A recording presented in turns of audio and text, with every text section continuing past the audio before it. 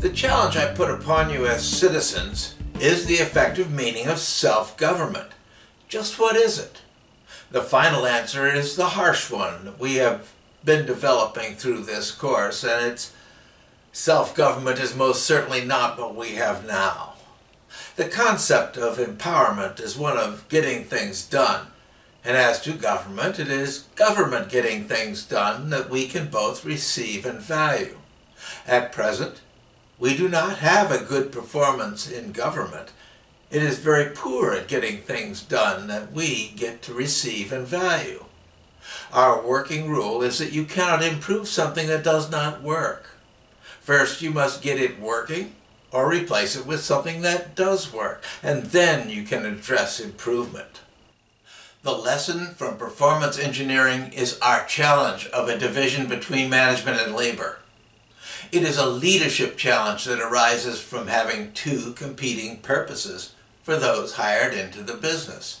It is inherent in the differences between hiring people into management and hiring people into production. It is inherent in hiring some people to work and others to be the right person for the job. Government is in the business of national management. People who work in government assume management authority with the concept of running the nation. Here we find the same dichotomy that we encountered in business, but this time it is the common citizens who are viewed as labor, as people who have to be ordered to their work. The division is between those who govern and those common citizens who are supposed to get the work done.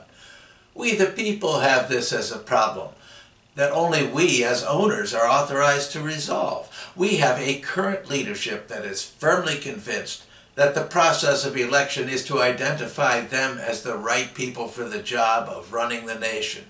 The product of this attitude is stagnation. It results in management by privilege. It promotes what we identify as the Dark Ages. The art and science of human performance is a rude interruption to our current culture. It did not exist as a coherent study until the early 1900s. Its principles, being human, can be seen in its influence on our nation's founding. But the structure and operation of the United States was arranged without the benefit of what we have today. Most specifically, the common form of business was family-based, with larger ventures being loosely associated and larger unstructured corporate endeavors. The very concept of exception management was unformed.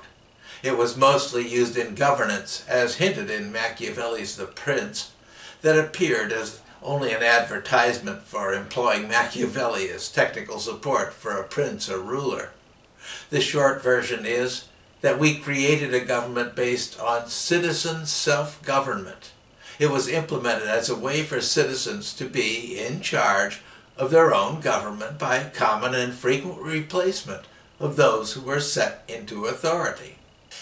That failed with the development of professional political leaders. Our model for correction is pretty obvious. If you are a family leader who farms and you hire a bunch of local youth to help you bring in the crop, when they show up, you serve as foreman of the group, pointing to each what they must do to take on an effective part of getting their work done. The performance vision? The challenge is people who do not have any specific direction for their activities. The solution is to challenge and apply management.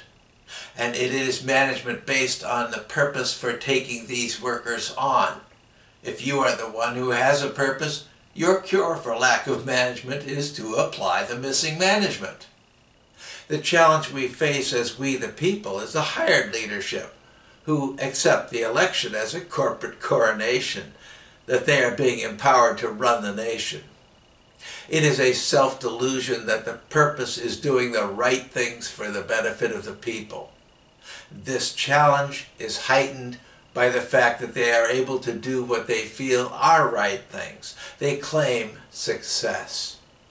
Our leaders generally feel that their efforts are ultimately successful in serving the nation that they run. Our solution is to apply the management that is missing. It is to set our purposes upon our leaders empowering them to act in our name and to our purposes. Our challenge is found in the concept of ownership. Just what is it? What is the nature of human ownership? Can we really own an idea? Can we own a thought? That first and most fundamental concept is value relations. Ownership is a human value in itself. It is, in its purest form, seen in a young child's understanding. My parents. It is a concept of having personal value in what is claimed. Possession, ownership, is ultimately human. The common law recognized the concept of ownership and its power and importance to common people. Concepts like my home or my spouse were protected by law. They were given legal protection, and much of the common law handled disputes that arose due to conflicting ownership claims. The common law also attached duties and responsibilities to ownership. In the case of physical property rights, it supported the privileged leadership as duties to pay taxes and to accept authorities of those who held ownership rights to feudal lands. This was the origin of our law of agency. The owner of property had rights to control what they legally owned, even to setting demands upon those who were in immediate possession of that property. The concept of ownership, being human, was much older than feudal governance, but the English common law formalized it into officially recognized rights, privileges, and duties. In the land, the king owned it all, but set barons in authority over the feuds. The barons were secondary owners, implementing the king's authority and otherwise exercising their own limited authority. The land was effectively leased to the peasants, who then had a place to live and prosper. This is foundation for our property law, with recognition of three different ownership concepts. Real property is associated with land, personal property with physical things, and intellectual property with values created by intellectual or artistic human efforts. For practical application, we have an ancillary legal concept. That is the relation between an owner of property and someone else who is in possession of that property. Much of this is in the law of agency. The owner has legal rights and privileges associated with what they own. They have a general right to demand preservation of their property. The agent who removes the value of that property, say by selling it to someone else without permission, or by simply breaking it or otherwise making it of lesser value, is subject to adverse legal action. By the nature of our founding, we the people own our nation, and we own our economy. We do have defined legal rights and privileges in it. One of those is governance. A government created under our grant of owner authority was arranged to see to citizen justice, implementing our common law, and welfare. For our performance purpose, we did not surrender our ownership to this government. We had a continuing challenge in government acting as though it is the ultimate owner of the United States. It acts under a follow-on sovereignty authority, even though it was never given the authority by us, the real owners. Electing a political leader has been treated as a watered-down coronation into a body of rulers. They claim sovereign powers over the people who live on the land that the government claims as its own. In point of law, this is supported only by adverse possession, but the government being in effective ownership for so long as leadership feels that it has overcome the rights of the real owner, which is we the people. That is not in accord with our legal foundation. Those who are employed in the operation of our government are our employees and are legally responsible to we the people for preservation of our United States under instructions provided in our constituting document. They are our effective agents. They are authorized to serve we the people as agents, not as some sort of corporate king. The performance challenge we have in the current system is witnessed in the very act of competitive election of officers. If elected officer was acting as our agent, it would not matter which candidate was elected. The agent has duties and responsibilities to those they represent.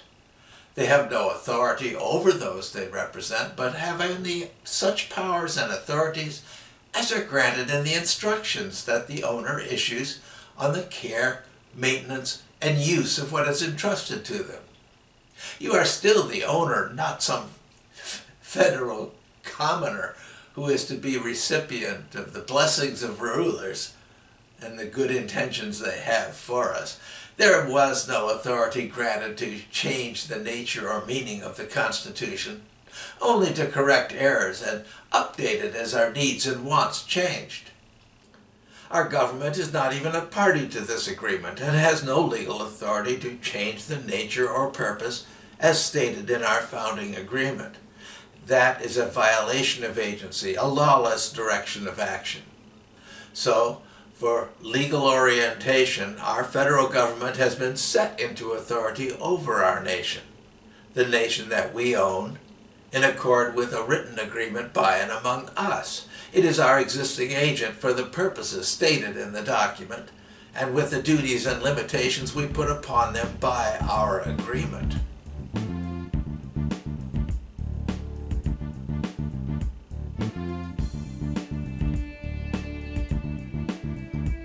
Elected leaders are our appointed agents for the purpose of self-governance.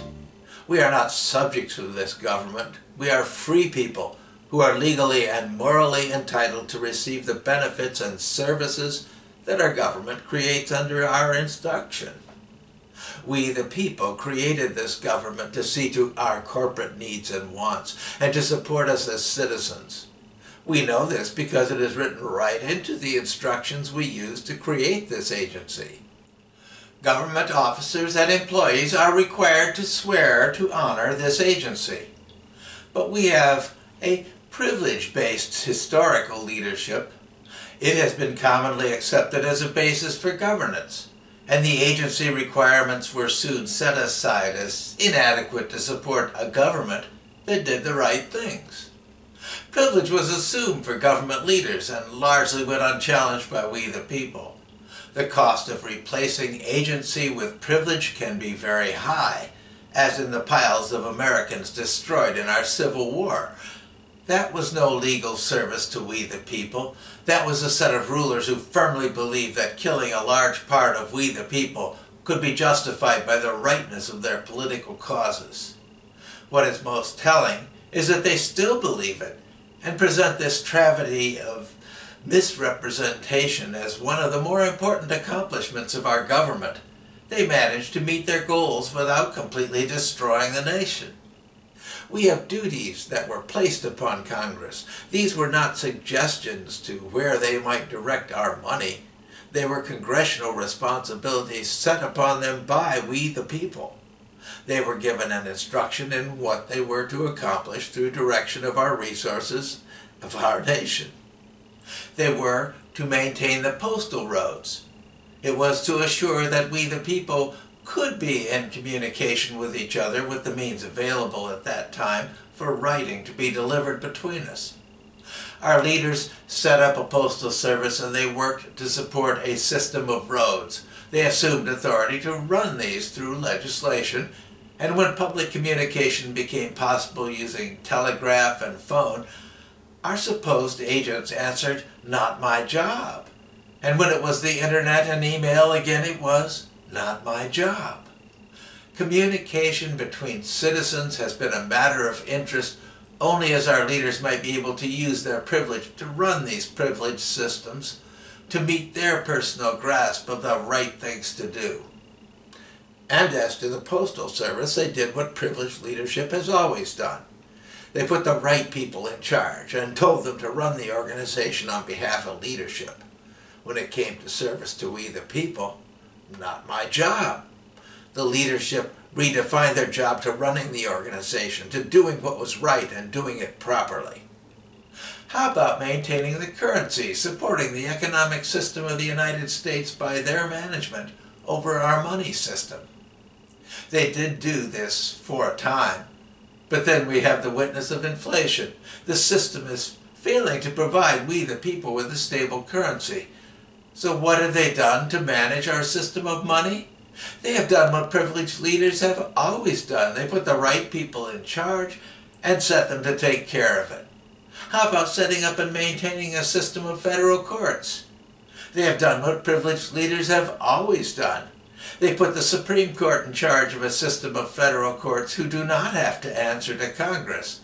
They found someone else to do their job for them. Can you hear their answer to having constitutional duties and responsibilities? Not my job. But when it comes to taxing the public, our Constitution severely restricted what our leaders could legally do. So they changed the instructions that we the people set upon them, using the corrective and updating feature we authorized to accomplish what we the people forbid them to do. This is the nature of privilege. It does not accept the authority of commoners. It is all too easy to point out the shortcomings that have become our currently accepted system of governance. The challenge is in we the people coming together to do something different, to direct our leaders to honor their agency, and to accept the responsibilities and duties that the owner of the nation has directed to them. Even their almost universal denial of the authority of we the people is as cobwebs, an irritant but of no more consequence to us when we would decide how to proceed.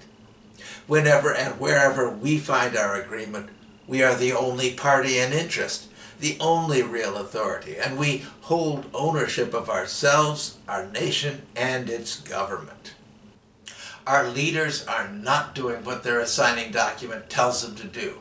They claim it gives them authorities that are beyond the authorities that we the people could even legally give them.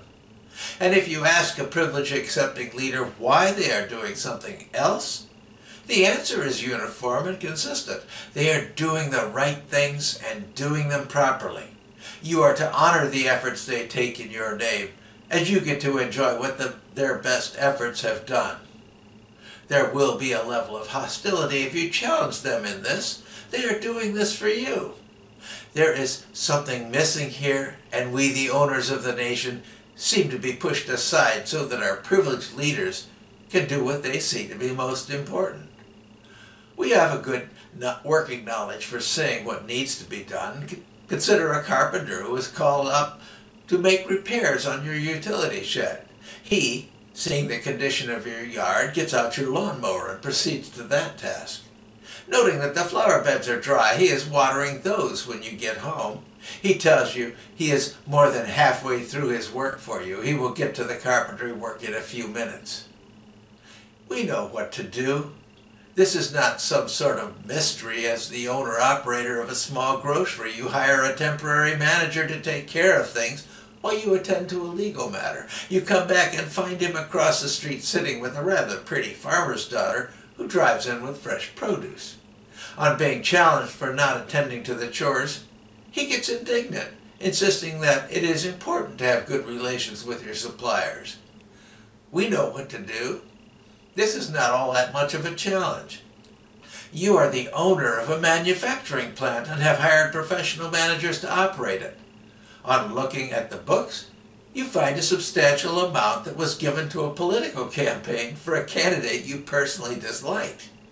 On being challenged, they note that it was for the good of the business, that he was the candidate that would do the most for the business. We know what to do if our employees spend our money where we would not.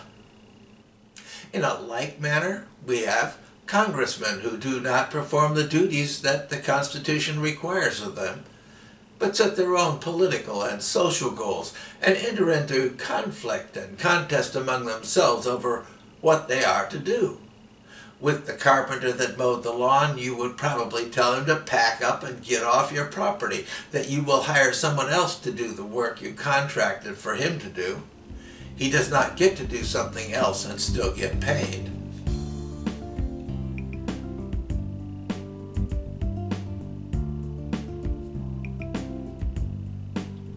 With the hired manager, it is likely he would be paid only 20% of the price agreed as immediate compensation, with the rest held until the grocery is examined to see if his neglect has contributed to losses.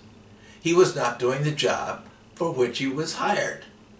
When looking at the political donations made by the hired managers, it is likely they would be required on pain of dismissal to recover or repay what they had redirected from potential profits.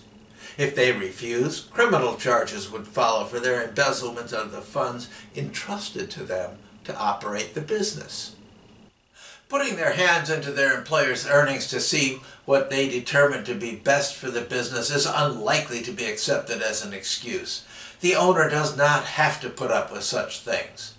So what is so different with government and leaders who are doing what they firmly believe is right instead of what they are instructed to do? The answer is ownership, and the answer is owner management. The homeowner has a purpose in hiring the carpenter. The grocer has a purpose in hiring the manager. The business owner has a purpose in hiring managers. There is a performance purpose that is set upon the people they hire. The homeowner sees that his carpentry purpose was not being filled. The grocer sees that his purpose was abandoned. The business owner looks at the books and there is his purpose, and it has been replaced to see to other things. It is the purpose of the owner that is set aside by assuming privilege to run things. In these situations, the owner finds out that those who are given purpose substituted their own purpose and expect him to be the beneficiary of what they determined is the right thing to do. The cure is consistent. The cure for a failure in management is the owner stepping in and applying management. It is the owner insisting that those who are set into the task are actually doing what they were required to do in order to get paid. It is the owner taking charge when there is an obvious need for owner action in order to get things done. The owner is with the right to refuse to pay those who are doing something else. So here we are with a Congress that has hired others using our money to do what they were paid to do while they attend to more important things. Isn't the Constitution a document showing the authority of we the people? Refused. Leader orientation insists that the Constitution does not mean what it says. It means what government leadership believes it to mean. They have assumed authority to interpret the Constitution, and their interpretation is based on having such a grant of authority to leaders that they are empowered to run the federal government for the benefit of the nation. Shouldn't we be pleased to find that the ones who interpret it are not the ones who claim the most authority from their reading?